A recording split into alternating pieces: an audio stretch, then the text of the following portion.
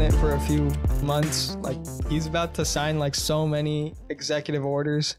Dude, I'm just ready to see the fucking chaos, man. I know. I'm ready. All the Trump supporters are gonna be rioting and shit. Because we haven't had we haven't had a president like Trump where like he's this, this is like violence almost, like the supporters are almost like extremely violent. I mean, I'm not going to say that for everyone, but the media definitely portrays that. I know. And I've seen so many like, it's like normal people filming other Trump supporters and they're just fucking wild, especially compared to like Biden supporters. Even in this, I do agree both sides they have the radicals, they're far left, far right, and they get a little crazy in the physical, but just in my eyes, just Trump supporters are shit's like obviously I don't know if you've seen where they barred up like all the buildings with like the wood planks, the stores and they made the wood barricades to protect and the stores emptied out.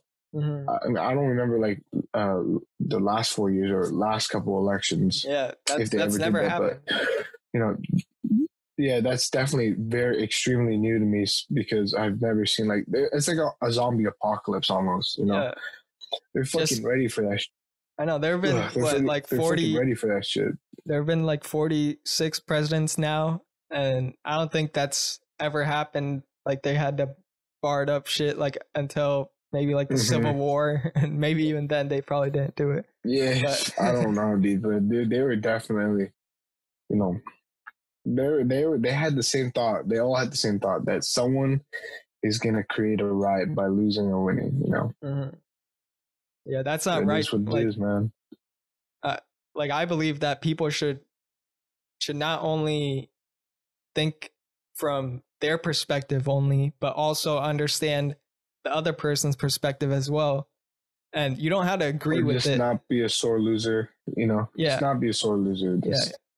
Yeah, you don't have to agree with life, accept what it, they say, but like you could just accept. You should just accept it, and just you don't have to create violence and throw hate out there just to have your voice heard. Like it's okay, there. Like we all have a chance to vote in the next election, and it's okay. Move on. Yeah, next 4 years, man. Yeah. Hopefully, Joe's still alive. I know, dude. And hopefully, Trump stays relevant. Because who knows? He might. He's gone forever. Let's say they recount. Trump actually, lost. He can't take it. He just leaves social media. He leaves the planet. He's out of here. He's out. Like he's off the grid. Yeah, that's what I think. I don't think he's gonna like try and stay relevant, especially when it's kind of. I think he's had it though. His like ego's broken. The whole time, whole 4 years, the media just like shattered. Like just kept feeding into him. Like every reporter, journalist, I don't know, dude. He's had to deal with. It's just that he makes himself an easy target, dude. Yeah. It's not like he's trying to put a good image up for himself, Especially with other, especially liberal presidents, where they like, obviously the camera's on, they act a little more nice and shit, Yeah, they fluff up the image, they go to the minority, blah, blah, blah. And then Trump is like almost against the minority. Well, that's what social media portrays. He says stupid shit. He tweets out stupid shit. Hey, man, it's just like the world's against him for certain reasons. And the votes show it. Like people were tired of that shit.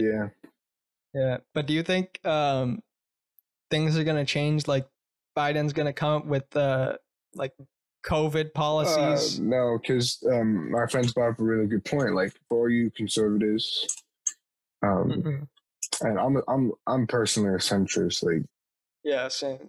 Like I don't like to pick a side, but my friends brought up a really good point that because right now I forgot the Republicans have the Senate and what was the other one?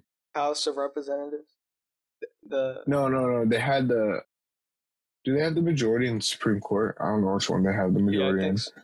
Yeah, so whatever. He just appointed a new Supreme Court. So I think they have the majority in the Senate and the Supreme Court, right? So even if Joe tries to pass certain laws and shit, that shit's not gonna get through. Mm-hmm. Especially if they're too they're not like fair, I guess, as the Republicans see it.